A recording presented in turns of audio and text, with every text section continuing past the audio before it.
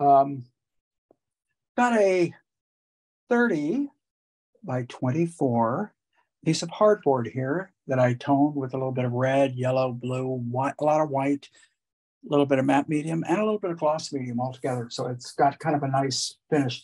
Now, while I was drawing, I stepped on it a few times.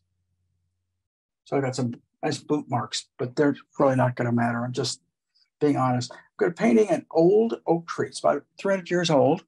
It's at Pickberry Vineyards, where I painted on location quite often. Usually when I go there, because the lighting's always different, I take some photos.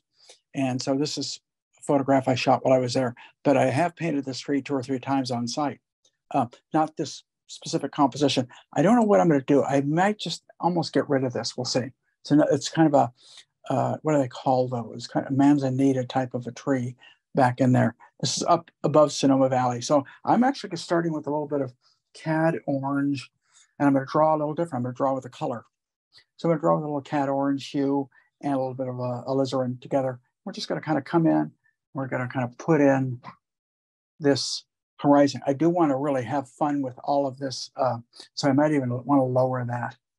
I want to get all the shadows, the dappled light in there. So we're going to come in, we're going to center this. This is like a portrait of a tree. So when you do any sort of portraits, generally you're almost always symmetrical. So in this case, it's here, we're just going to just bring it up, have some fun and kind of my drawing, allow myself to kind of mess up a little bit. That's why we kind of scribbled a little bit in here. Same in here. You know, it goes back. I have this theory I used to, partly tongue in cheek, that I used to give out to a lot of students. I said, if you make a whole bunch of lines, one of them is bound to be correct. So it's kind of what I'm doing here. That's just about center, so I should probably be over a little bit more, right about there. And we got a nice V down in here, nice thick part of the trunk. This whole tree is so cool. We'll kind of come down, we'll bring it down. That's where the tree is going to sit down here. It goes up, up, kind of falls back into shadow, but we can, if you look really carefully, you can see the branch work its way across here. And there's a lot of foliage that happens in here and in here. Just have fun with your sketch. Don't get too hung up with ultra accuracy. Again, I look at accuracy, with the exception of doing really full-on portraits, I look at accuracy as something that I really want as the thing comes to completion. And then there's trees back behind. And there's a mountain back here. And this will be solid trees back in here. We have this. And we have, let's see, foliage that comes, that works its way down here. I think I am going to get that tree in, because I like there's certain movements in that tree. I don't think I'm going to do it real thick like that. I think we'll do it kind of like this. So it's thinner at the base, but I do kind of like part of that coming off. In any event, we've got enough information down here to at least begin doing our lay-in. So this was a number 2 flat. I'll go back to one of my people keep asking me about these. I get it on Facebook all the time. These are just inexpensive, and I get them from Dick Blick. You can get them, about these from Home Depot. They're not as good, but it's the same thing. They're both inch brushes. The Dick Blick gesso brush tends to be a better bristle. For me, again, for someone else, might be different. So we're going to start, literally, I think I'll map in some of the darks in the tree instead of the sky. So for that, I have, let me very briefly, my palette today. I have a little bit of unbleached titanium, titanium white, Naples yellow, just spectrum yellow, I think it is, or cad yellow, medium hue. It's one of the two. Yellow ochre, burnt sienna, cad orange hue, alizarin crimson, ultramarine blue, sap green, and burnt umber today. Burnt umber, I'm not using sap green. But I know my paint is going to glide a little bit more because it has some gloss on it. So it's good. It's almost like working a little bit on an oil ground, because it's going to be a little bit more slippery, which I kind of like. I mean, I change it up a lot. You guys know that. And so I'm not an individual that gets hung up in it has to be one way, because each way has its own potential and it's a matter of view. So in this case, I get a lot of gliding paint where it's not seeping in, which will probably make it stay wet a little bit longer, but I'm actually able to get a much more of a transparent kind of interesting quality to the paint. And you can actually, some guys put it on and take it off. In other words, they'll apply it. This is kind of a thin coat. You can kind of see through it. It's almost like a acrylic scumble or a watercolor, because you can put it on and then I can almost remove it completely. Watch. What's the green that you have on the palette? The green, I have sap green. You do have sap. And burnt umber. And burnt umber. I'm using burnt umber because I didn't feel I needed to go with a deeper red brown. So is that a buff titanium or buff? Sorry. Yeah, it's unbleached titanium, buff titanium. Let me see what exactly it's by Gamma, and it's a titanium buff, it's called. But unbleached titanium, every brand, sometimes, not with all colors, but they will tend to come up with their own way of describing that color. I have a little bit of turp and a little bit of medium, both in this paint.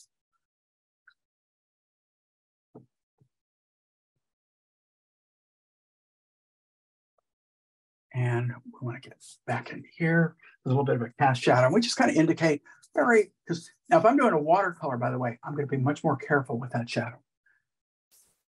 All right. But because I know I'm using an opaque paint, I can come over it, change it, do whatever I want to with it, that I can be messed up. And it's one of the advantages to working with any opaque medium, be it oil, acrylic, gouache, pastel. Any medium that is opaque gives you a little bit of recovery process, where watercolor, that's why when I've done watercolor, I've actually done it on gesso, because I can remove it much the same as I can oil. So, and I learned that trick from Bert Silverman. And he's got a book called Breaking the Rules. It's watercolor Breaking the Rules, which is really kind of a cool book, because it's very non-traditional ways of using watercolor. It works well for opaque painters. So there we have kind of the approximation of that tree. We'll get a little bit of approximation of the foliage without going heavily into it, simply because I want to get the sky in later. So we're going to have some of it here, down here. And I just took the brown and blue that I was working with and I threw some sap green into it. That's basically what I'm using for this. And this is going to be done on layers.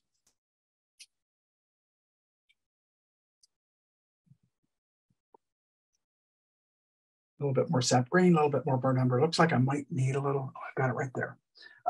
More, particularly of the burnt umber.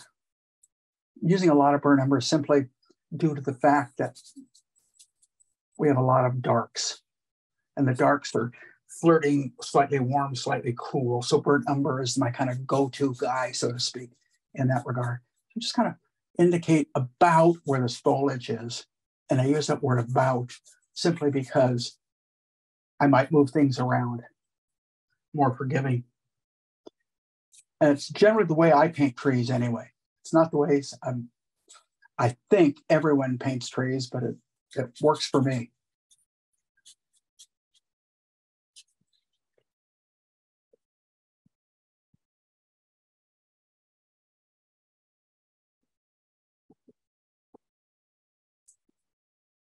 And different types of pressure. People don't talk enough about that, I think painters in general, but the kind of pressure you use on your brush has a lot to do with the way your paint is distributed. It's not just a even-handed amount of pressure that you're constantly working. You're really working the paint.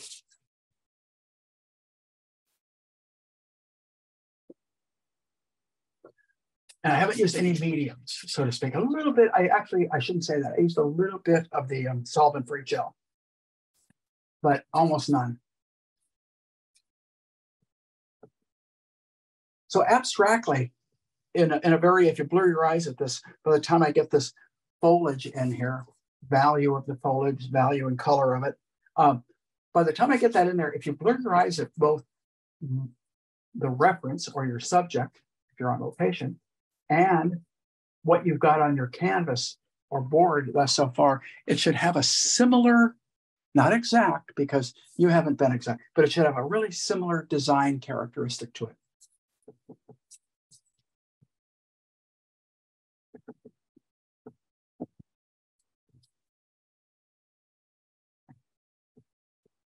And back here from this tree, I'm going to press harder. And what will happen is that my paint won't go down as thick. Because it won't go down as thick, it's number one, it's slightly more transparent. And number two, it's not as dark, which falls in beautifully with keeping it in the background. I don't want it to be maybe as dark as all of this. So I'm just kind of rubbing. You can see, you can actually hear that I'm just kind of rubbing that paint in. Tom wanted to know if those were shoe prints on the canvas. Yes, they are shoe prints from when I toned this thing about 3 weeks ago. I usually, when I tone them, I tone them in acrylic generally, and then I lay it down on the on my floor. And sometimes I'm doing a whole bunch of them. Sometimes I'm just doing one or two. But inevitably, I end up walking on one of them.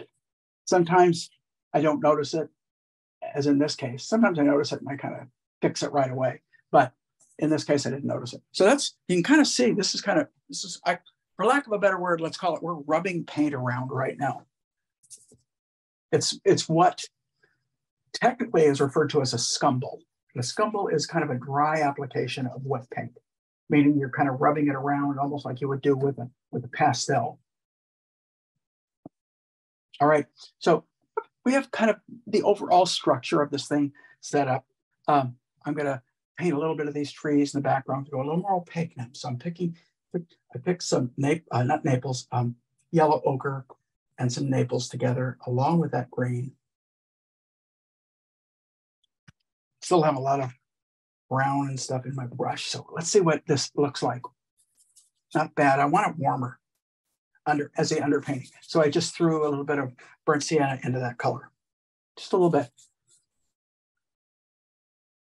Now you might say, why do you want it warmer?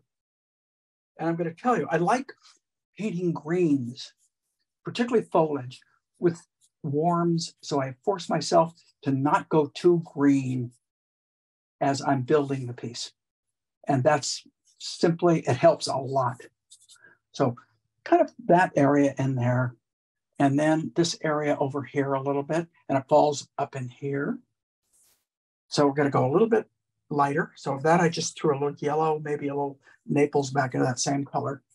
Whoop, that went a little too, it went a little too lime on me. So I'm bringing a little bit more ochre back into that color. Feels a little bit better, not great. So if it isn't warm enough, this time I threw cat orange hue.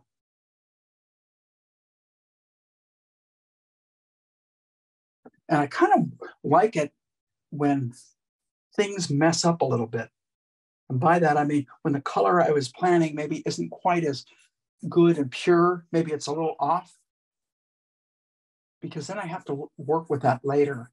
And what happens is this whole painting starts to have a little bit more interest and not as boring as it might be, for lack of a better expression. So there was a figure over in that corner. So if you look on the left side of my reference, if it even shows, there was a figure in there. I painted the figure out because I don't know that the figure would want to be seen. That's the main reason. It's a friend. And I didn't want to put a figure. It was not designed. This is designed as a landscape. Part of the reason that I decided on, I was going to do some sheep today. I'll probably do those in a couple of weeks. But one of the reasons that I picked this today is I know the last 2 weeks I've had figurative works. And so I try and change it up as often as I can, if my mind allows me to think that clearly. And in this case, it did. So put some of the semi-darks back into that area. And I'm going to actually clean that brush a little bit. And I think I'll move up to the sky. Now I could stay with another brush, but because I have about 4 of these, so I don't have to necessarily clean them. But I'm going to take white and a little of my blue, ultramarine blue, and it's very near white. In fact, it's quite blue up here, not blue enough. Now you got to keep in mind, I'm painting on kind of a semi-pink orange tone there. I like that blue better. Get a little bit. What are you using for that? Excuse me? What did you use for that to mix up that blue? Ultramarine white. That's it. And I still have a little residue of some, the brush is clean, but it's not really clean. And if I press really hard out of the ferrule, I know I would get other colors coming out that I probably, right now, I don't want. So why wouldn't you switch brushes then? I don't know. I would normally. I want to save them for something else. There's a reason, huh? You have a million of them. No, I only have 4 of those. Okay. And 2 of them are the kind I like, and 2 of them are. I'm going to actually pick up some more this next week when I'm in San Francisco.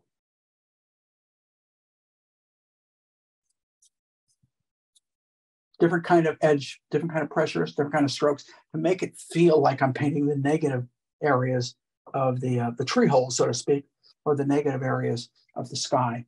A little bit right about in here. A little bit back in here.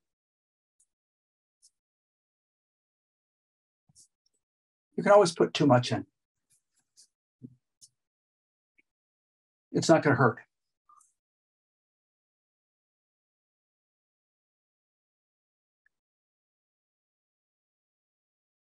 And it gets whiter, which means the sun is probably coming over from over in that area. So what I will do when I get down a little bit further, I'm going to take some more white Naples and mix it right into that color.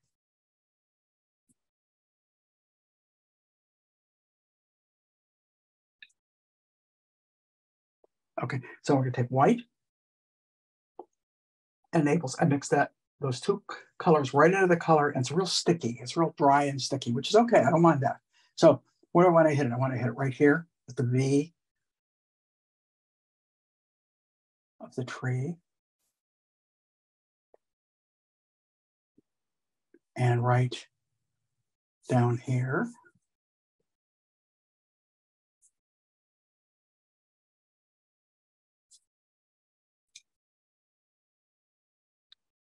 And they're really white. Get a little bit of blue areas sneaking out. We'll put that in later, put it in now, put it in later. It almost doesn't matter, just up to when you want to put it in. Okay, so we're going to go whiter right there. Whiter and Naples.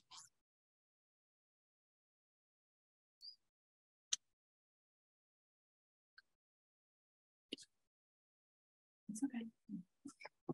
All right, we're going to go right here. So it's very white. Paint's a little too dry, so I added a little bit of medium to it.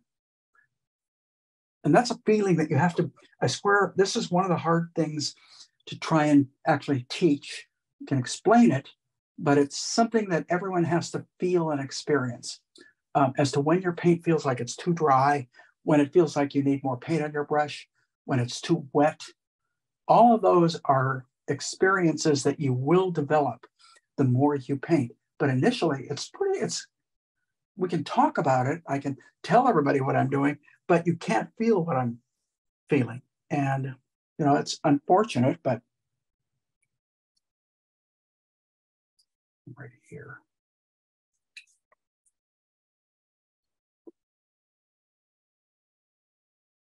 I kind of like the tactile quality of some of the stuff that I've just done. A lot of that has to do with solvent-free gel, by the way. You can get a wonderful kind of a tactile feeling. It's a lot of tree holes. You're never going to get them all. So don't even try. Just get the big ones that make sense design-wise for your piece. Okay, so we have kind of what I need to have going on. I still need to get more of the trees back in here. We'll bring it down just a little bit. We'll bring it now. If I bring it up, what I'm doing is I'm kind of indicating the edges qualities of the foliage. So a little bit of that goes a long way. You can actually do it, leave it alone, and you may not have to go back and touch it again. It may work just fine. But then again, you may have to go back and do some work on it. It's one of those things you don't know until your painting gets far enough. I think that's probably an important point to bring up really for everybody, is a lot of the stuff you will assess as you're doing it. And in many instances, it's not going to be, it'll look good at that particular point, but as you kind of go further into the painting, it may need some additional work. So keep your mind open. It's not finished until you say it's finished. Or you'll never do a bad painting. You'll just do a bunch of unfinished paintings. Okay, so let's go in. Let's leave that alone right now. Let's go in with some of the in between and the ground. Then we'll have everything kind of approximately laid in. All right, laid in exactly? No, but laid in pretty good. And that's really what we're all shooting for at this stage. It's for it to look pretty darn good. And then hopefully from pretty good, you get it to look good. And then eventually really good. But let's start with pretty good. A little bit more orange that I have to see right in here. Whoa, look how light that is. Way too light. It's a value thing. So more burnt sienna back into that. A little stronger than I wanted, but that may work. It's part of it is going to be an underpainting. More burnt sienna. I want it darker. But I see a lot of oranges. And not orange where it's bright orange, but orange where it's leaning. And that's what we're doing. We're looking for kind of leaning areas of color. Now, if you get that right, where a color leans as opposed to how it finishes, then you just have a little, and as for lack of a better way of describing it, and I've heard this described before, I can't remember who, I think it might have been Scott Christensen, talks about bending colors, which is an interesting term. I don't necessarily adhere to the concept of bending a color, but what you're doing is you're taking that color and you're shaping it. You're giving it a little bit of a different characteristic. So I'm staying kind of in the lime area, and for that I'm using a little Naples, a little ochre, and a little white, and a little sap green. It's probably the brightest color that's going to happen in the painting is right here.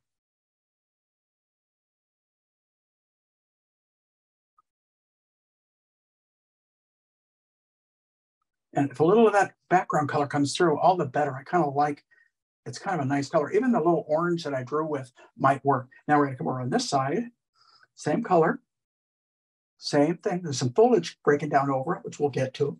I could have left it, but I didn't paint it in. So we'll come all the way over to this tree. I'm going to go a little more ochre at that point. Why? I see it happen.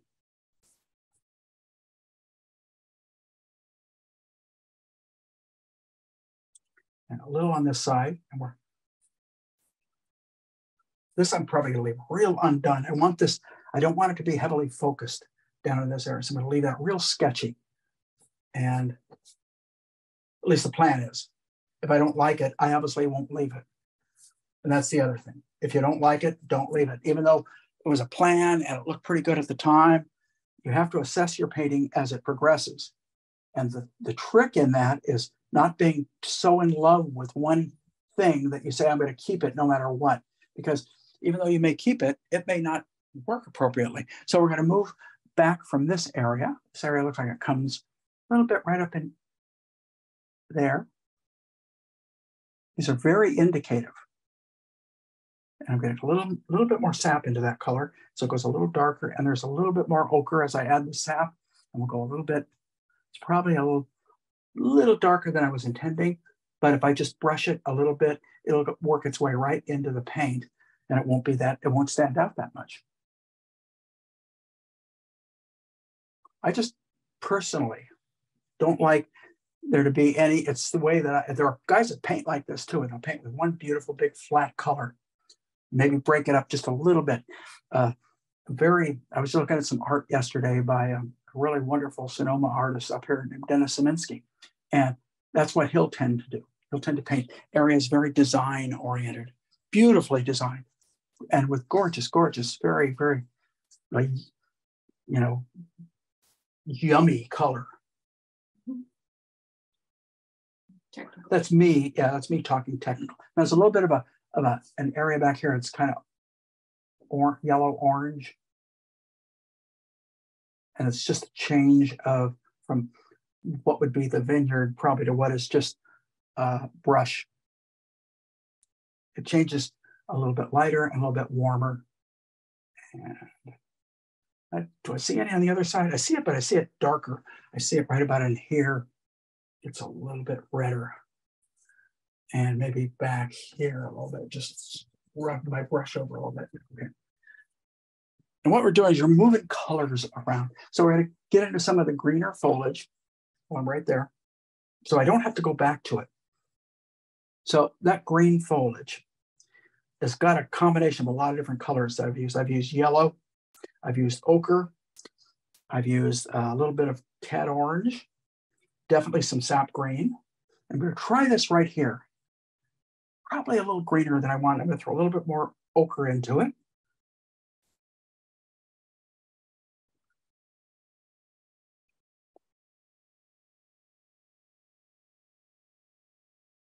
Now we'll kind of come in, we'll hit what we can, for lack of a better term, what I would call the light areas of the foliage.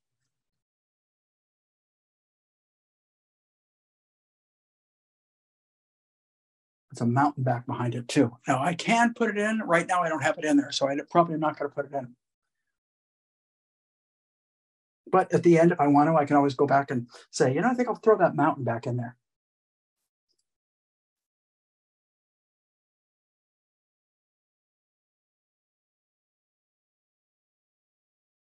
A little more ochre. It's gotten a little bit too green on me. A little bit of yellow back into the color. So I'm augmenting that color, seems like all the time.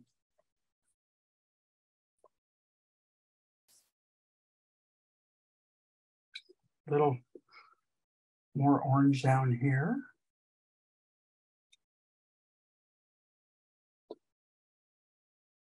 Comes down to about here.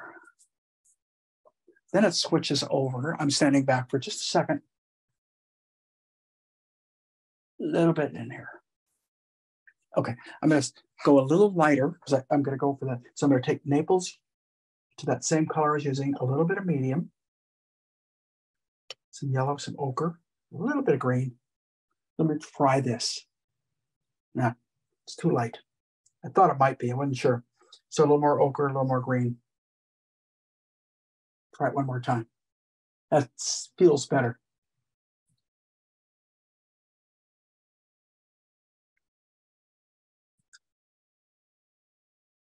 It's kind of finding the color. It's interesting. I came up with a term probably 25 years ago in a class. I was talking with a student one time, and I said, you've got to get in, and you've got to do some more color searching. And so I've used that term quite a bit ever since. Color searching. In other words, you're trying to find the color. And in doing so, you're testing this way, you're testing that way. And it's the various tests that give your piece character and flavor, so to speak. So it isn't just a green. It's a mixture of several of the greens that you've worked to try and find as you painted.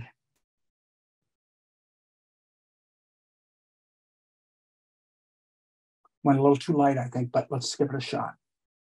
Push it into the color and it'll work.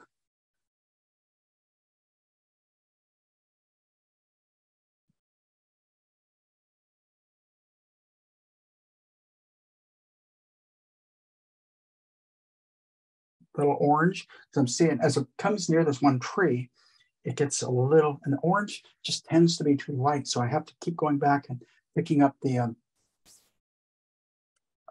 that's a little too colorful, but I'll go back and pick up the burnt sienna.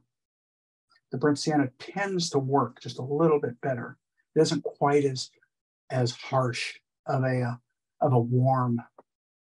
I'm going to leave that alone. I can see up close, I'm not crazy about it, but from a distance, it works okay. I'm going to take a little bit more a little bit more of the Naples and go a little lighter, right?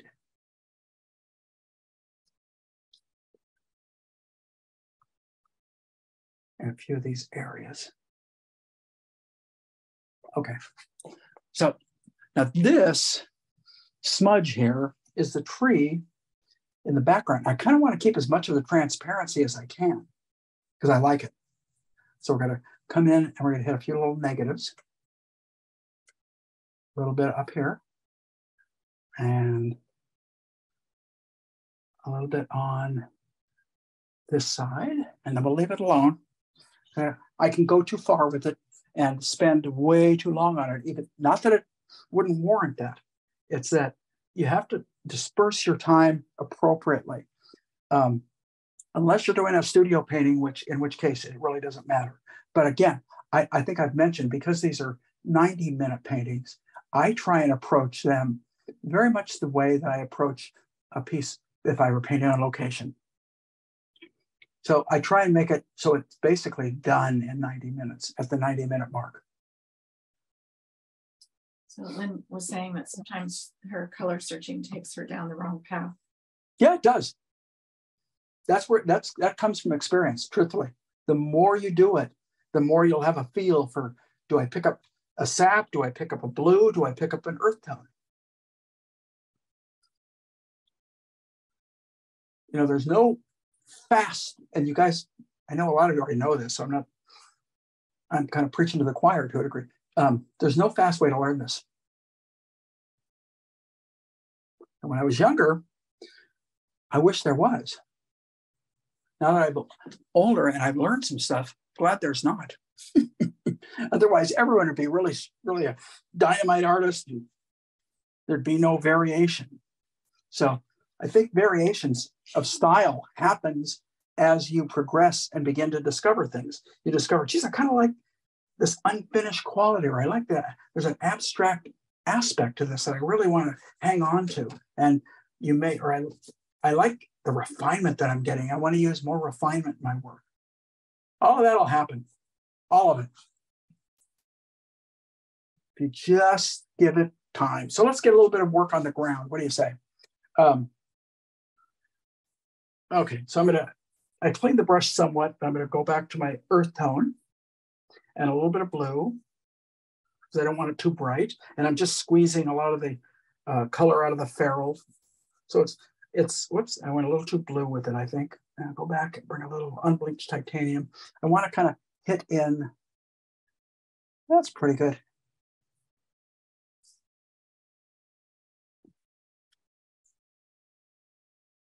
Okay, let's get a little medium into that because it's going on real dry.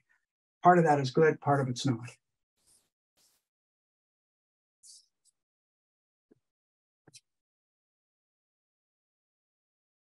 Okay, just had to stand back for a second, see what the value was like. It's just about right, but I don't have enough of that color mixed up, so I'm mixing up more.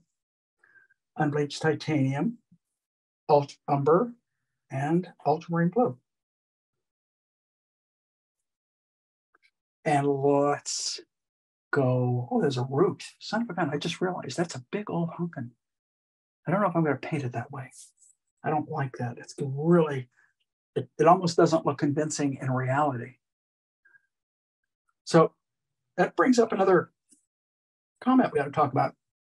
Just because something is there doesn't mean you have to paint it. You're like the creator of this little world that you're creating, this visual. And if you don't like the way something was working, don't do it. You can leave things out. You can move. If you don't like where a branch sits, move it. Okay, so we've darkened it at its point of origin, right here. Then it comes all the way over here. It looks like it has a little bit of warmth. So I brought a little bit of burnt sienna as it comes over here. Oh, I think that's a color I mixed up by accident. I don't think that's part of it, but I kind of like the look of it. Okay, it goes down here, here, and then we get some pulls. So we're just gonna really briefly indicate the feeling of shadows.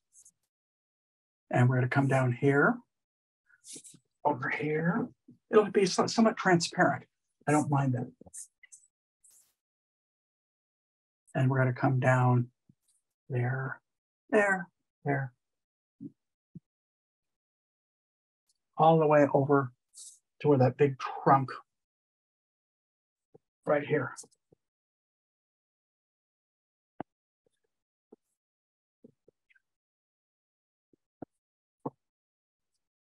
It's fun to work on these bigger sizes just because you have to move around and you have to move your arm more. When you work small, you're not working with your whole arm, and it just doesn't feel as painty. You know, it feels more like a painter when I'm working large. You know, even on location. And I talked to a group of artists just recently who all like to work 9/12 on location.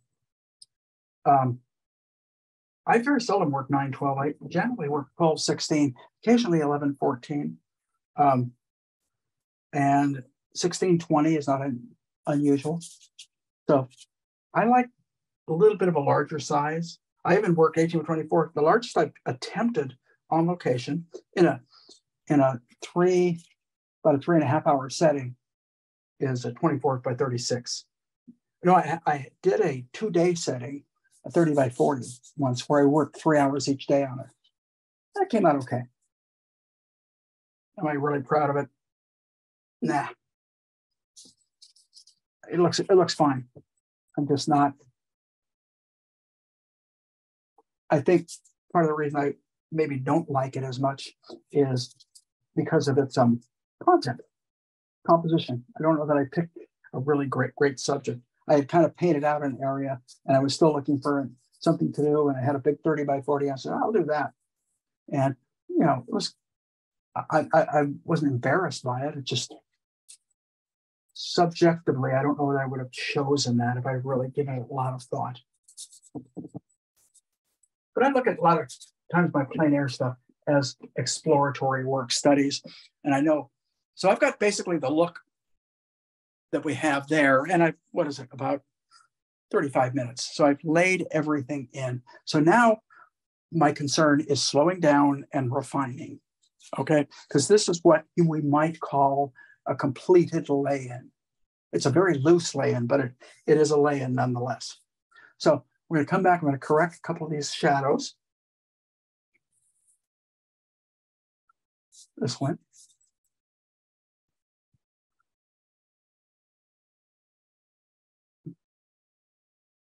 Shadow that comes across.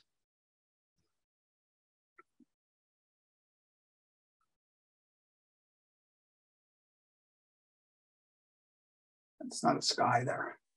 Should be the sky. Okay, I need to lay. I'm going to grab I got a big tube of burnt umber. I squeezed out a whole lot more, even though I had a lot laid out there. Probably going to need a little bit more green eventually too. But right now, that'll probably do it. Just a little bit more that I needed to add there. Oh, the reason being, we want to start to get a little darker. Nothing is really dark now. So again, the reason I'm cleaning my brush is I'm trying to get most of the light color out of it. So I'm going to grab the burnt umber, the ultramarine blue, which is going to give me as close to a warm black as I can get. Now, the reason I'm doing that is I want to get that tree.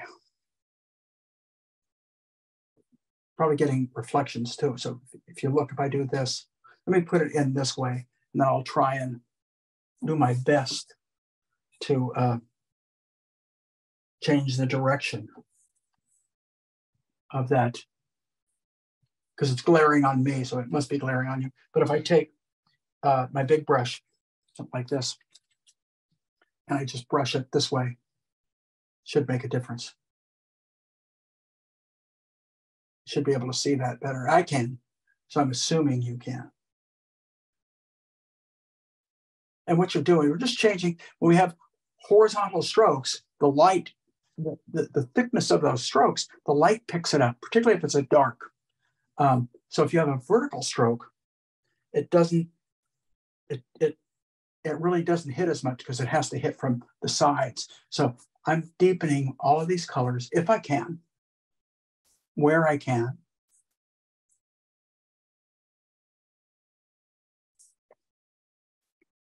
I'm going to pick up, this time I think I'm going to use some solvent-free gel with it because it'll lay on top really nicely. So we're going to go really dark right here.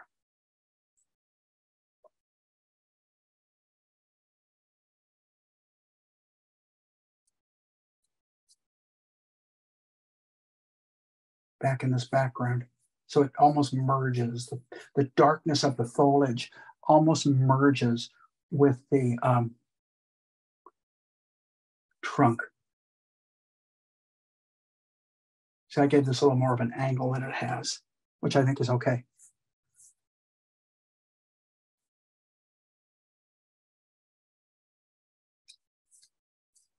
So it's thicker. I'm standing back for a second. I want to see how it feels. It feels okay.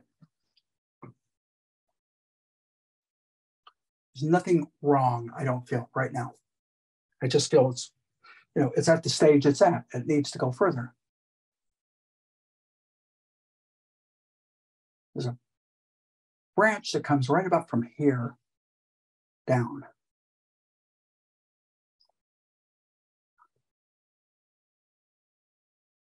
I'm going to warm that up just a little. For some reason, it just feels a little warmer. It might be my own misinterpretation, but it's not going to hurt if I keep the value in the right range, which I am. It's staying all pretty dark. And then we get this bulge right.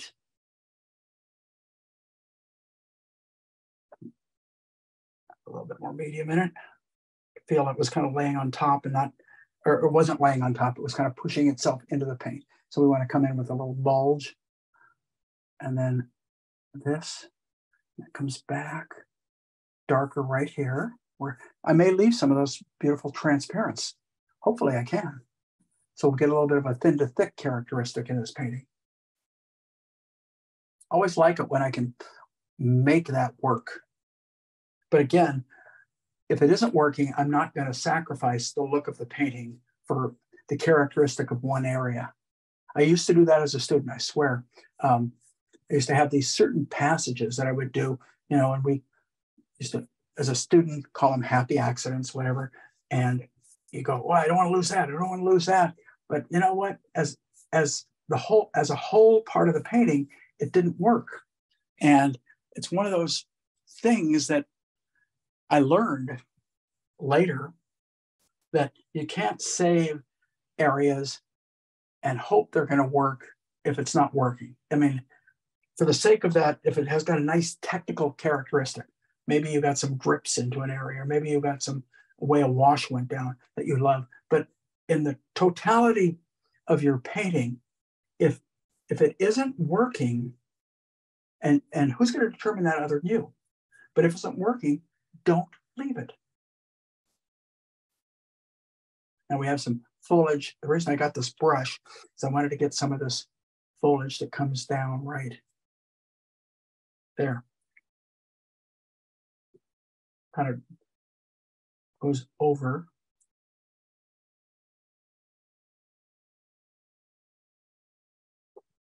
Okay, that's working okay. When I stand back, up close, it's a bunch of paint strokes. Back, it has the characteristic that I'm looking for. So I'm going to take that same color, mix it in with some of the other locals that I have, and we're going to start in with some of these other darker areas that I have that are slightly transparent. Some foliage here, and this is from this background tree. And over here, definitely. But I'm still keeping it kind of thin. You can still see the brush. The only place we're going to have to worry about things is as it goes down and overlaps some of that foliage down there, some of the green that we have down in that area. It's going to go back here. It'll work its way up. Really, this is where you're just pressure. It's not, I'm not applying the same kind of pressure I did earlier, just kind of dusting it on. So that's probably the best description that I can come up with. More of a dusting. And you're dusting it on a wet paint. So that's not that easy, by the way. So I'm going to pick up some more medium because I want this to sit on top now. From here, I want this foliage to come down and work its way down over that tree a little bit. And then we'll go into some of the darks on that tree. I'm going to take burnt sienna into the color I was using, and maybe just a little bit of a unbleached titanium or something. We're going to put some shadows. So it's not going to be quite, it may look dark, but it's not as dark as some of the other areas. Up here, some shadows, definitely on this part of the tree. But I'm not making it as thick either. I don't want the tree to occupy the kind of width. In other words, the width of that tree, which is made up of several trunks, is visually almost the same as that width. I don't want that, so I've narrowed this so they don't have the same visual characteristic.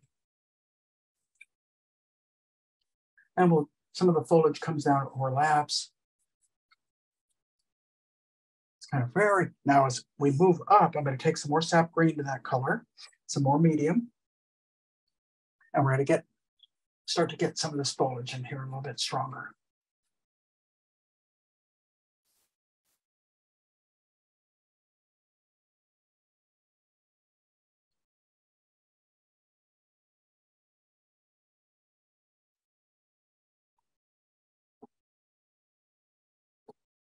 Get it darker still, more brown, more blue.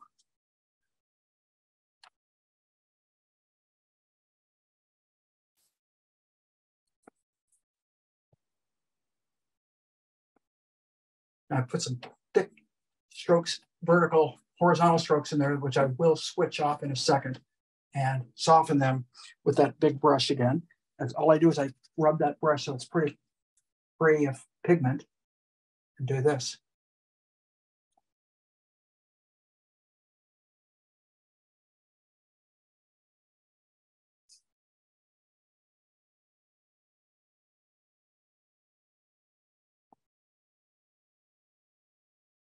Hopefully that helps. It helps me. I hope it helps you. I get a little bit of a glare, but not like I did before.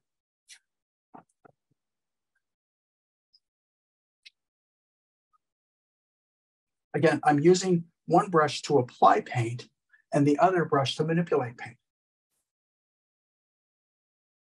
So I'm not using, this brush is applying the paint, somewhat manipulating, but this is the brush where I'm really kind of coming in and getting it to work. But I'm also doing, the reason I'm using so many, I may use a horizontal every now and then, but then I'll come over it with a vertical. So if I use a horizontal, great, wonderful. But I want to come over it with a vertical. Down, down, and then off to the side.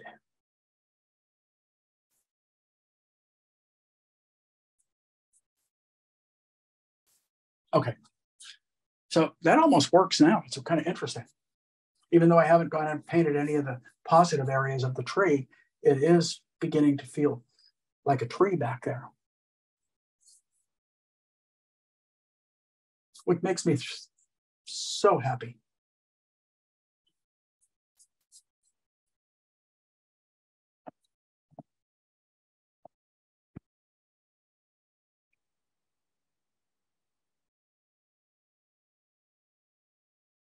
Okay.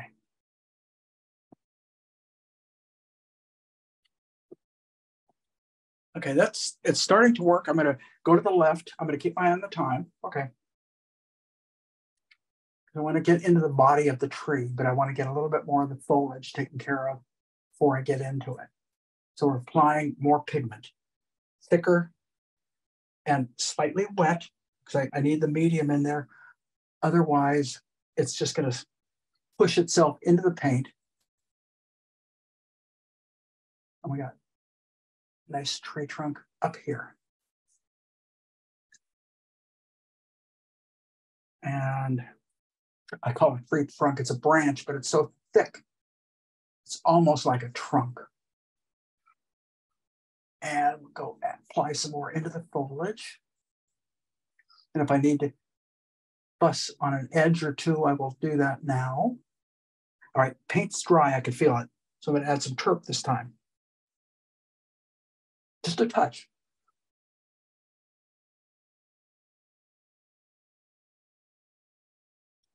Paint's still kind of dry.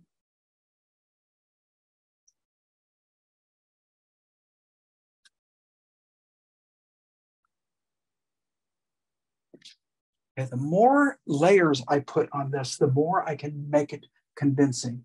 And in a short painting, an alla prima, meaning all at once painting, you don't have the opportunity to let some of those areas set up. So therefore, you're constantly coming over and you're painting a little bit more wet into wet, which is, if you handle it right, is absolutely gorgeous. If you handle it wrong, it can look dirty and clumsy.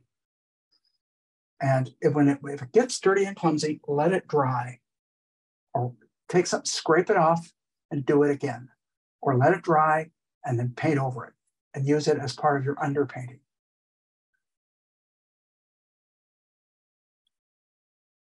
These, again, alla prima. These are alla prima. Alla prima means you're doing it all in one shot. Direct painting. So you're not glazing and building and any of that stuff. You're just basically, teacher of mine used to call it honest painting. I'm not sure about that, but in other words, you can't fake it because you're doing it all in one shot. You can't go back and soften things, and you have to make it all work in that one glorious layer.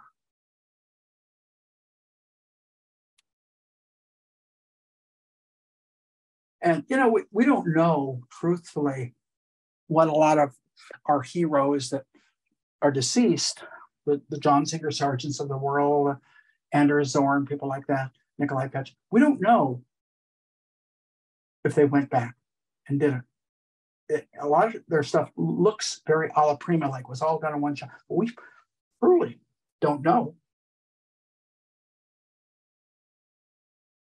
I mean, you know that a nice plain, we know that, let me give you an example of that. Monet's water lilies. If you go back and look at those, there are so many layers of dry paint on dry paint on dry, and it encrusts in such a gorgeous way. It builds so much character that we know that it was done. We can look and understand that it was done in layers. But there are other painters, we can't tell. So I'm getting the thickness, the kind of boldness in that foliage that I really need before I move on to the body of the tree and the ground. And then I can always come back to it. I can always come back to that. Any of these areas, even though we're getting them in now, if I feel like it later and I feel like I need to do more, I can come back.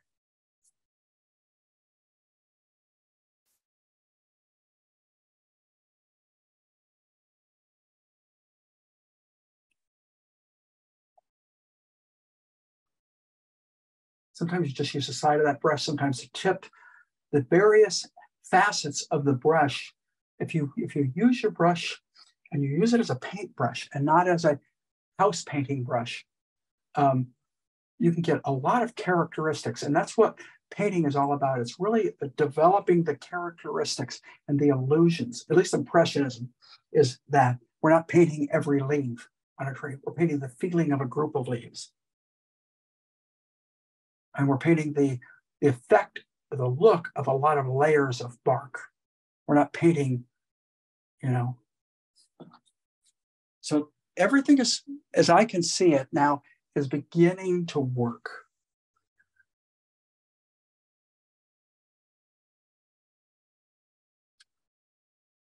Okay, so let's go ahead and start to get a little bit into the tree itself. Probably I'm going to keep the dark in this brush, so I'm not going to clean it. I'm going to pick up a spare brush.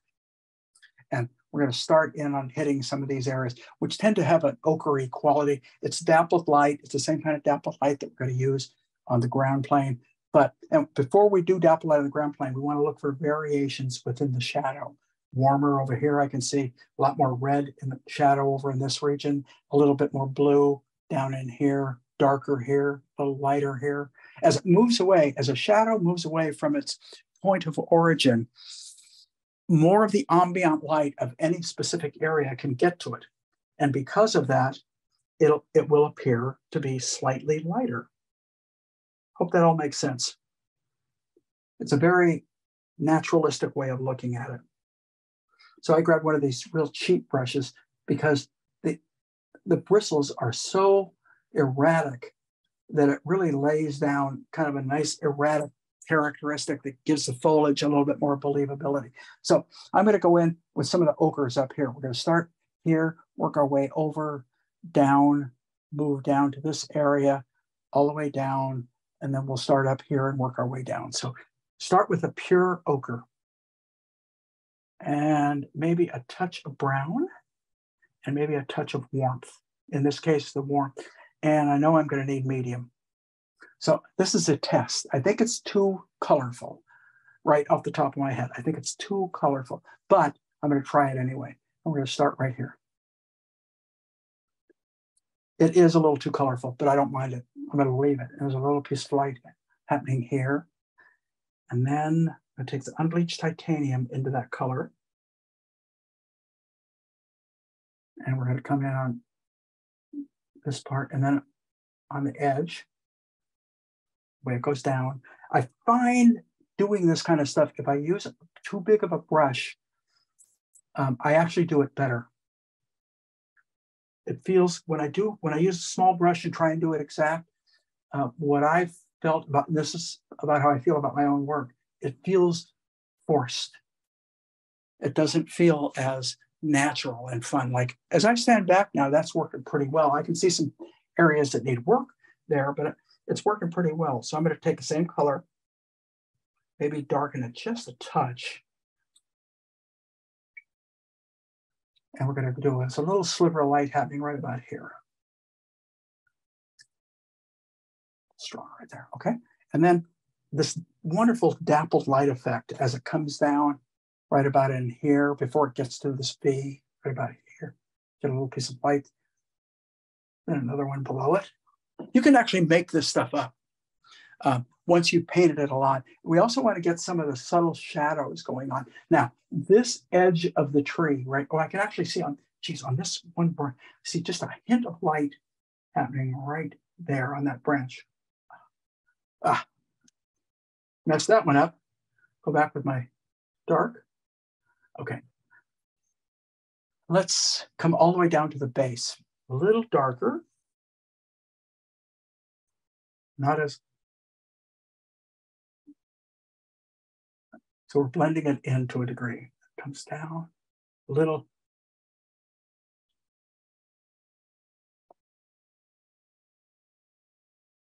See, I can go back and break that up if it's it is a little too flat. As it works its way up here, it gets lighter. So I can add some maples, some ochre to that same color right about here. I like this nice transparent, my underpainting coming through. Here, we get down in here a little bit. I want to get a little variation in that color. Okay, it works okay, I think. I think I need more as it moves out away from the lightest part. It gets a little darker and warmer. We'll go right in here. And right down to the bottom gets a little warm right at this point. So we're going to hit, it didn't go warm enough. Let's do it one more time. Okay. Pick up some brown.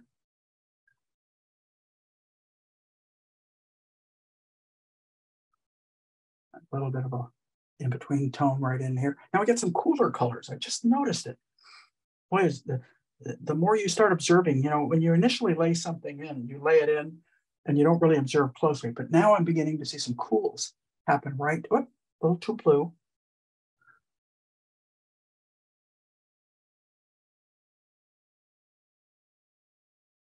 There, and then on the underside, right. And a lot of times what you put in that shadow detail will really help determine the believability of your lights. So let's go back to my lights on the tree, the ochre and the Naples. And we're going to go right about above this, at about this point, we get a little piece of light right here. And then right there, even brighter, right down here.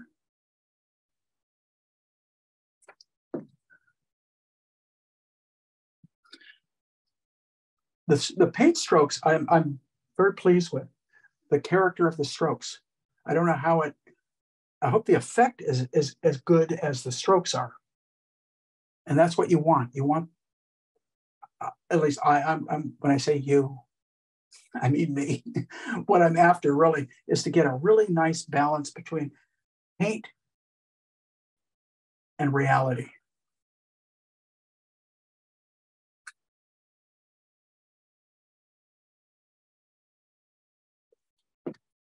Okay, so we're going to keep moving. I want to get hung up in any one area too long. As you almost get a little bit of a dapple coming through, not quite. Above this, right about in here. Going to go a little darker, just throw a little bit more umber into that color. Right about in here, up in here, down here. So it works. It's mixing it back into this kind of a brown ochre color, and it works its way down here. It becomes quite a bit brighter eventually down around in here. Okay, and a little more colorful. So we're going to start with that. I'm going to put a little bit of a shadow down. So we're going to start with that. And we're going to take that right into that other color. I think I'm going to need some more ochre. I'll get that in a second. But we're going to work our way right up here. That's just about right. So we're going to take that, work it up here, work it up here, lift up on that brush. I'm standing back and I want to get the effect. Okay. I don't like this at all. But for now, we're going to leave it. Hopefully I'll remember enough to get back to it. Somebody remind me, say, hey, that one area you didn't like. Hey, that one area. Don't remind me now. Remind me later.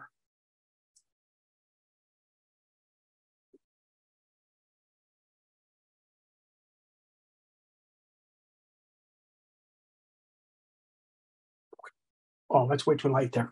I don't know what the heck I was thinking. I was getting too confident. You know, you start to pretend like you know what you're doing, like I tell you to do, and you don't judge.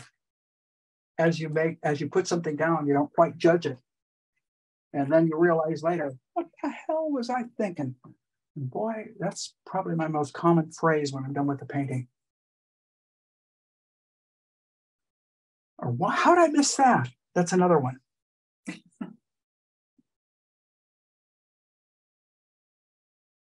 And you know what's really the worst part is you get a friend. I'll never forget. I had a friend come over one time at a painting I did, and he said, "How come you got that tangency from the shadow to the leg?" And I went, "I didn't even realize it." And all of a sudden, I went, "Yeah, you're right." I had a painting. It literally had been done probably for a year, sitting around my studio, something I liked, and that I probably posted before, was an artist at his table, and someone came over and picked that out, and I went, "Oh my God, absolutely right." And it had been sitting around. I just hadn't looked at it, hadn't taken care, and really, realized that there were things wrong with it. Misspelled telephone and telephone. Huh? The British telephone booth. Oh gosh, yeah, and it just reminded me of one. So I did a painting. And the painting came out really well. I was really happy with it, right? And I photographed it. And while I was looking at the photograph, I think there was other artists looking at it with me, if I'm not mistaken. And you might be able to, was there someone? And someone said, "Did you misspell telephone on purpose?" It was a British telephone booth in front of the thing. And I had totally misplaced the letters. I had a Teflon and I hadn't realized it. It was done. I had photographed it. All of a sudden I went, oh my God. So I had to go back in. Once again, you start and you just don't realize some things. I'm in the middle of painting it. Looks good. So it looked better when I fixed it. But that's kind of what happens.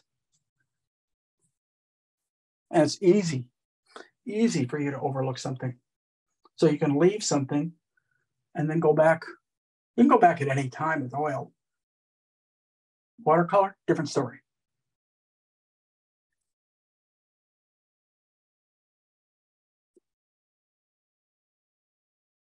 Okay, so we've got a little bit of that, a little bit of light coming through right up high, but nowhere near as bright. So I went back to a little bit browner color, right about in here. A little piece of light that happens here. Get some warm colors sneaking through every now and then up in these areas.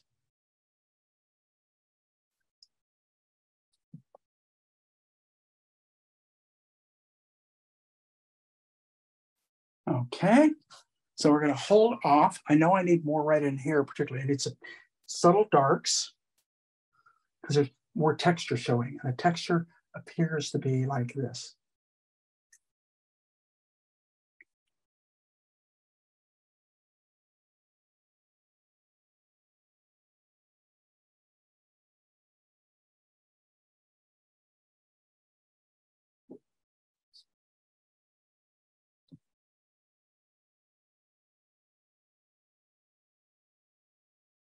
Try to recorrect some of the drawing in the shadow here. So Tom has a question. Is some of your paint real thick and then some of the paint just kind of scumbling? Yes, exactly. It's thin to thick or thick to thin, however you know, where you want to put your emphasis. Yeah, that's intentional. So do you sometimes want a painting to be all thick or is it a mixture? Or is a mixture okay? The mixture's okay, but sometimes I want a painting to be all thick. Generally more high key paintings. Usually on low key paintings, you don't want a lot of your heavy darks to be real thick. So it really has it has to do with what you're painting, how you feel about what you're painting. Is a big knot hole here, I see. Didn't catch that right in the beginning. But you generally start out thin. I always start out thin. I shouldn't say all. Every now and then I'll, just for the hell of it, more for exploratory purposes, I will go thick. But generally, I almost always start out thin. And sometimes I will scrape stuff off when I get too thick. And often you will find, and I know artists that work this way, that when you scrape something off, you actually come up with certain effects that you probably wouldn't have gotten any other way. And you've learned something that, hey, maybe I can use something like this in the future.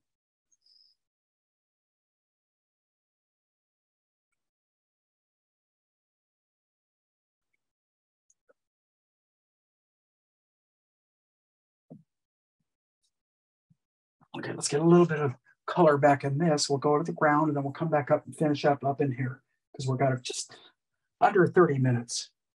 So I'm going to go with that warm orange and ochre, a little bit of maybe a burnt sienna mixed into it.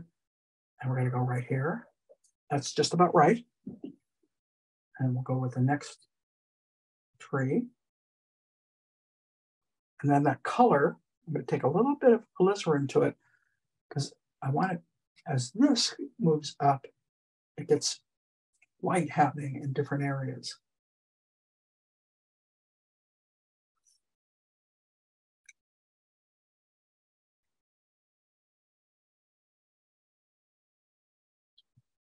And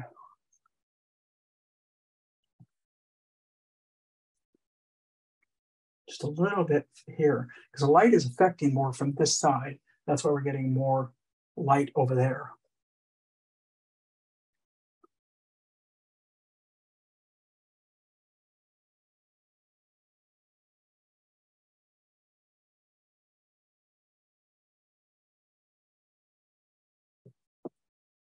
it's beginning to work. Probably could get a little lighter just by adding a little bit more ochre to it over on this side. Whoops. Let's do it one more time. Oh, I'm going to add a little bit of a, there we go, try that.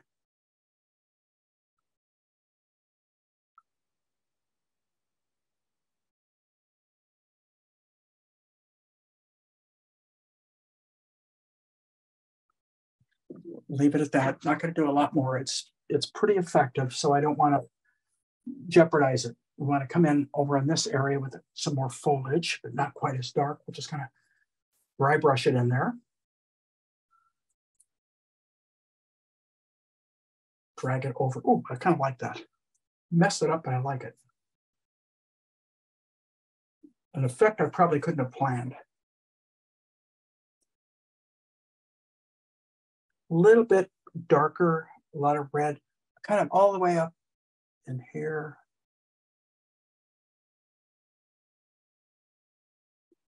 You get a lot of abstracted, kind of bright color. I took some yellow and mixed it in with a lot of the color that I already had. And I'm just kind of doing a Fetchinesque application of paint where it's really kind of dry, kind of sitting on top of whatever I can get it to sit on top of. But leave that alone. Now we're going to move across and see if I see anything else like that, and I do. So as I move to the left, I see a little bit of light happening right here. There's a little more green in it. So we just bring a little bit more green to that same color. Bring it down here. Over here. Every now and then, a little bit of back in here.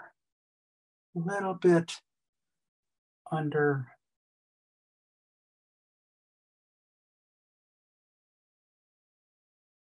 And that helps define that part of the tree. It goes up.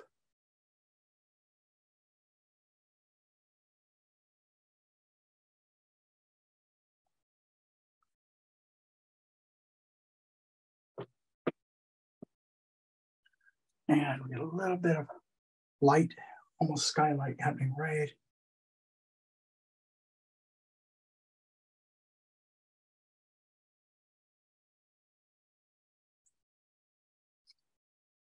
And we can go back and pick up a little sky if I want to.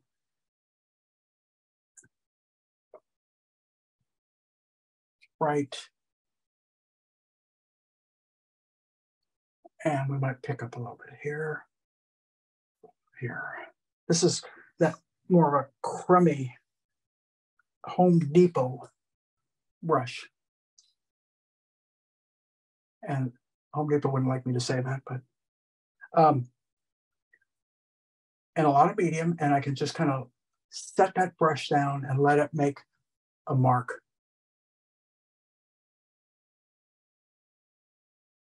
Can you talk about the brushes that you're using again? Yeah, I have, the only two brushes I've really used have been these two.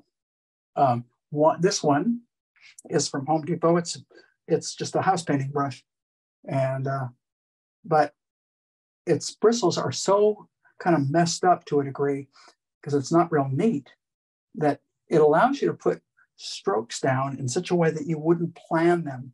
And if you just learn how to let the bristles do the work and you not overforce it, probably that would be the best line that I could give to anybody is don't overforce it. Let the, I've mentioned in the past, let the brush do the work, don't you? If you were forcing the work, then it's probably not coming out as strong as it could.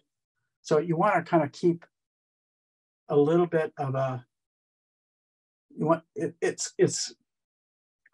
I'm trying to find the right word. It's like uncontrolled control, if that makes any sense to you. So it's like you're not over controlling it. You're still putting your brush down, letting it do the work, but you're careful the way you put it down. You're careful with the marks that you're allowing it to make. And if it doesn't do what you want it to, you're going to go back and change it, which is, truthfully, that is the truth of painting. That is really the secret to all painting. Repeat that. Yeah, if it isn't doing the way that you want it to look, go back and redo it. Get it until it works. Once it works, then you're okay. Right? But initially, if it isn't working, do something else. What is it? Insanity? That's that great line. Insanity is doing the same thing over and over and expecting different results. We could apply that 100% to painting.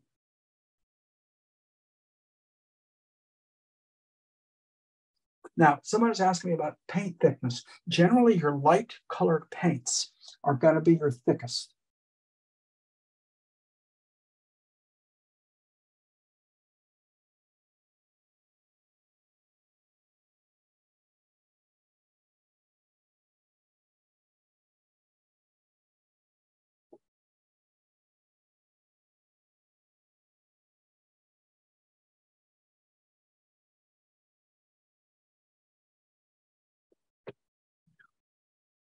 I'm standing back. It's beginning to work okay, but I think I need to get on that ground plane and then go back into here just a little bit. I still haven't dealt with this, which are the mountains way back there, which tend to be almost a sky color. So I just take the sky color in with a little bit of, I can kind of go back and fake in what we might call mountains.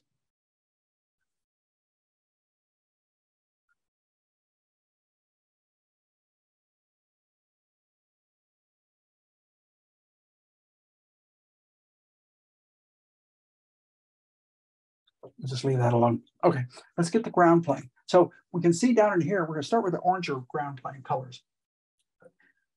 And I'm going to take Naples, so a lot of medium, Naples, a little bit of a cat orange hue, and some ochre. Maybe a little bit of burnt sienna. And we'll start down, I'm going to go a little warmer still, more of the cat orange hue. And we're going to start down in this corner where it tends to be the warmest. So we're going to go here, here, a little bit up here, and a little bit more ochre into it now. Break into it. This is the kind of stuff you can play with this for a long time and go back and forth and augment your colors a little bit, change them up a little bit here and there.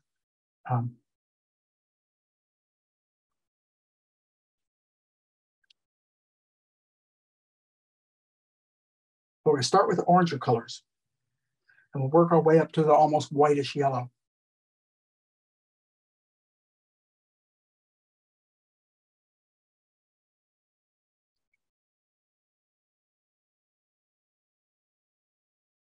And remember, it's a flat ground, so your strokes aren't probably going to go up and down.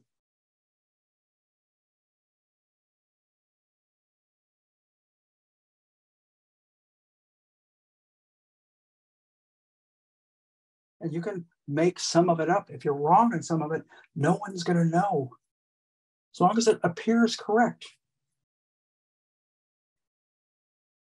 That's the whole truth about painting, too.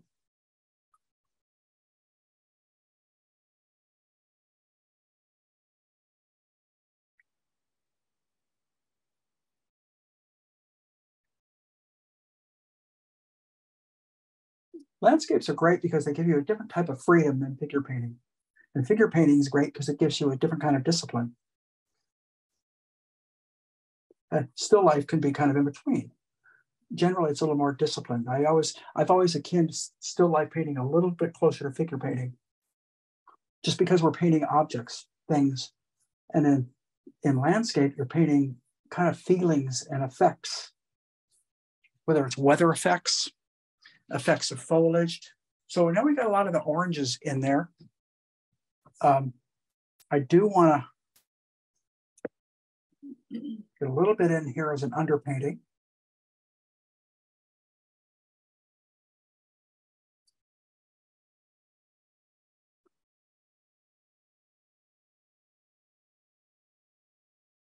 because everything isn't one perfect flat color. I have a little bit of it back in here, real thin, way in the background. So it's not going to be big, thick strokes. Where up front, you might be a little bolder. We have a little, now that's a little too light, but we'll go back and thin it out once again. See, I did fuss a little on that I told you I was going to try and do later.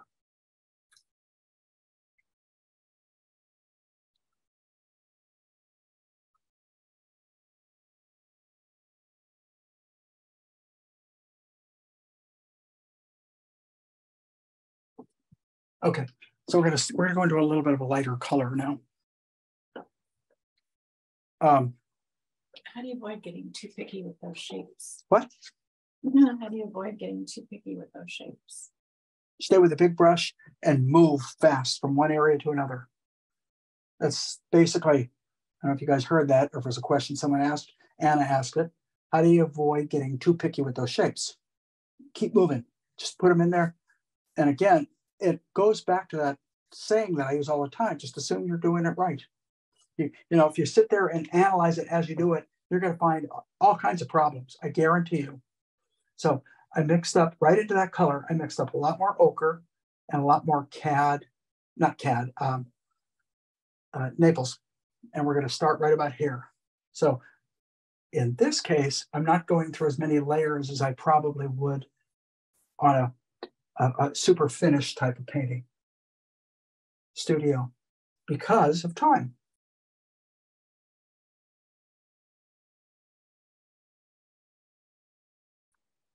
Mix a little of that color back in there, so we kind of come in between. So let me stand back. I can still go lighter, and I'm going to take more I'm going to take more of the Naples into that. As I put more Naples into it, I'm adding a little bit more medium. Then what we're going to do is start real bright right here. Really bright. And this is going to carry on to the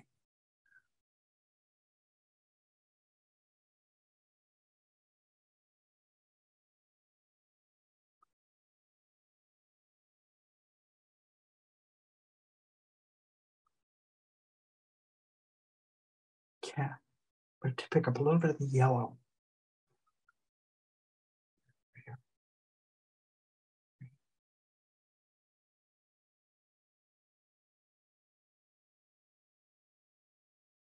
I'm going to go over on the side, pull it away. Most of these strokes that I'm making tend to have a horizontal movement. You know, it may not be 100% horizontal, but because that's the way the ground is.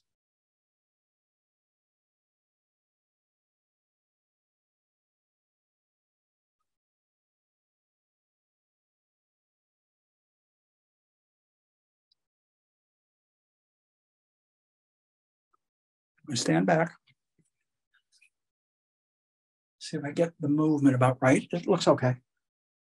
We want to come in here, real strong here, up and over,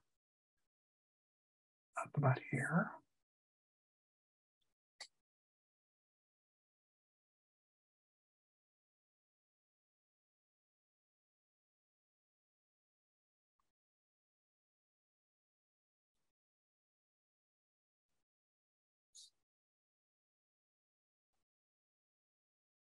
Get a lot of yellow.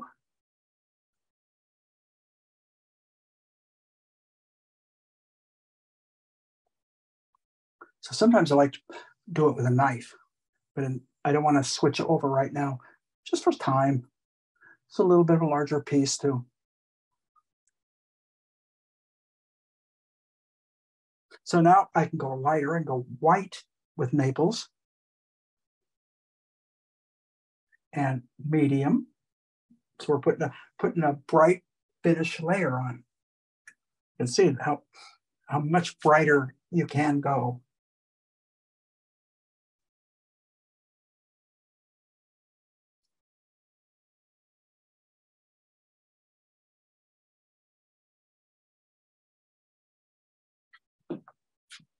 So you get that you have to have that variation. You can't just literally do a flat color and call it quits. You literally need the variation. Now, as that variation works its way, what do we got, about 5 minutes? Now I got about a little over 5. Up into the tree, we're going to get some of the brighter lights. Now, at this point, I'm not going to, but I could switch down to a smaller brush and be a little bit more careful. But because it's a big, loose painting, I'm keeping the integrity of the way it started. And it started as a big, loose painting, and I'm going to finish it that way. I'm not going to finish it like a really tight, refined piece.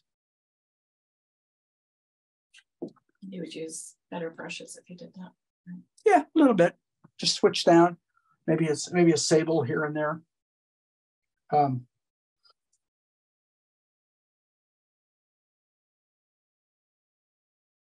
Sometimes I go, I don't want to dirty another brush, but I just dirtied another brush. Nice big sable. So we're going to go here. Now it's got this is part of this red. I don't like that root at all. So I'm not, but what I can do is there is light hitting over in there. So I can come back with the feeling of a little bit of light on the ground right about here. And I'm making much neater strokes with this brush. It has a much more of a refined characteristic. And so you're going to get a neater kind of a paint stroke out of it. So you went thin because this is a hill that it sits on. This hill is going this way.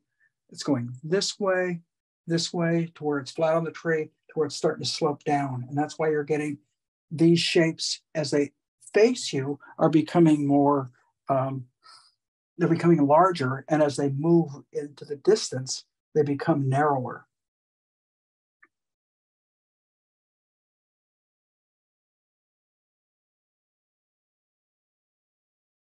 Another way to do that is to take one of these, crummy brushes, but take one of these brushes like this, clear it off.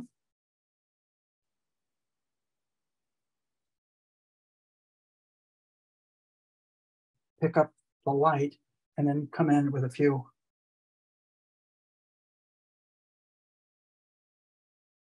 really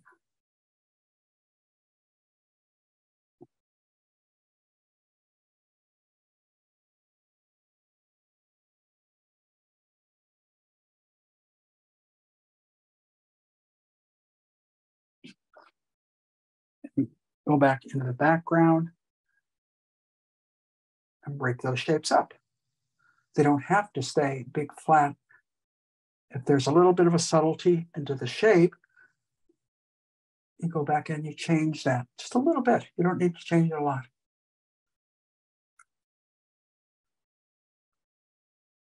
This bothers me. It's a big kind of hole. Now this area tends to get a little darker in here too. So I could go back into the shadows.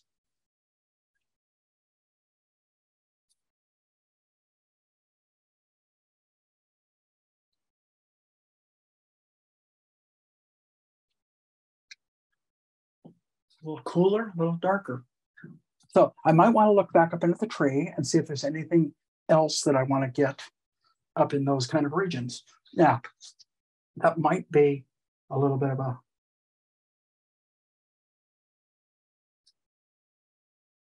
sky. Just let that brush just bare. I don't even feel the brush touching the as I do these strokes. I literally do not feel it.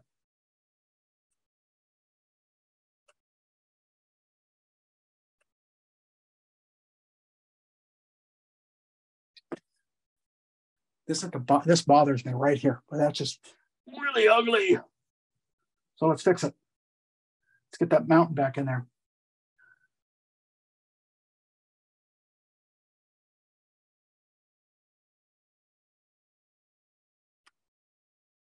And I can take the area of the mountain, go a little bit lighter as it goes behind the foliage.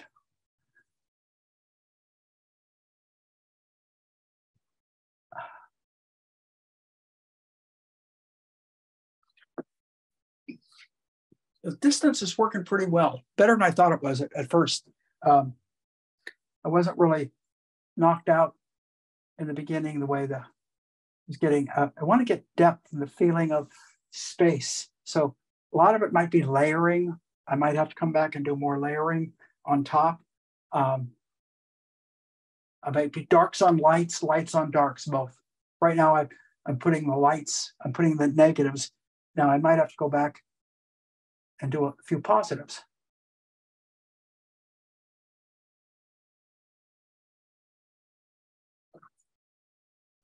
But the overall effect, I'm standing back now. The overall effect is working. I've got a little bit of that, what do you call it, knot hole right there in that tree. This tree is beginning to work, although I'm not crazy about some of those edges. So I might want to work its way back into the, and as that breaks down, there. You want to overlap as much as you can whenever you're painting. I really recommend that. Overlap is what, if you can't get it through lighting, distance, dimension, through lighting, you can get it through overlapping. So if lighting isn't working for you, work for overlapping. This is a real big dead area, and there is a little activity in there, not a lot, but there is a little bit. One of the areas, see a little bit of a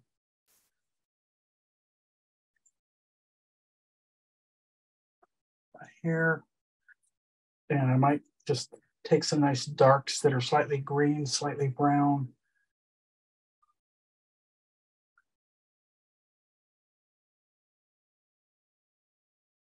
Making it too strong. I'll show you in a second when that happens.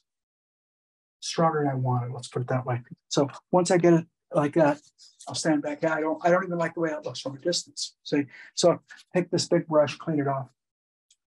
Just do a lot of this wiping back and forth.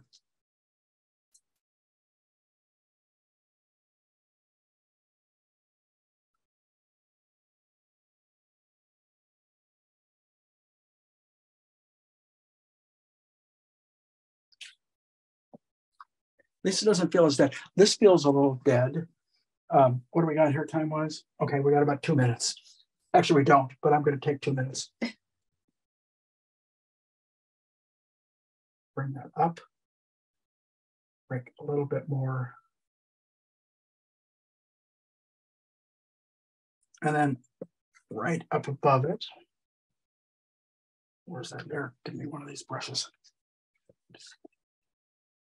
I'm going to take light, warm color, a lot of ochre, and I see more ochre.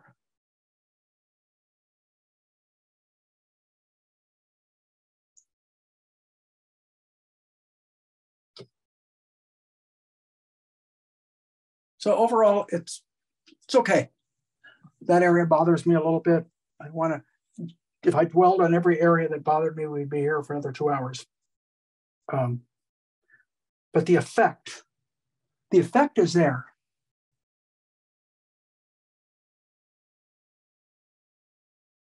And that's in a rapid painting, whether you're painting a figure, whether you're painting a landscape, whether you're painting a still life, in a rapid painting that you're painting quickly. That's what you're really all about, is the effect. How effective is your mark making? How effective is your decisions in color? All those things are part of learning as you do rapid paintings. You can always go back and take any rapid painting and turn it into a more refined painting at any time, if you wish. And occasionally I've done that. Occasionally I've done that because I'll look at something and I'll go, you know, that's got more potential. I didn't carry it as far as it should. And so I have done that with even plein air pieces. Not real often. And I generally don't go back, put a lot of extra time into things when I've done something like this, which is kind of a one-shot, get it done type of painting. I don't go back into them very often because there's a certain amount of integrity that happens when you're painting quickly. And I want some of that to come through. And, you know, I want some of the wrong decisions, not that you want them to come through, but they're part of your painting process. They're part of your decision making. So, you know, allow it to occur when it happens. In any event, you guys, thanks. Thanks to everybody. Thanks to you guys for watching. Again, if you weren't watching, I'd just be sitting and talking to myself, painting a picture. And so I do appreciate that. Scott, thank you. And other than that, I'm probably just going to sign off because I think it's almost lunchtime for me. Bye-bye, guys. Keep painting. Thank you.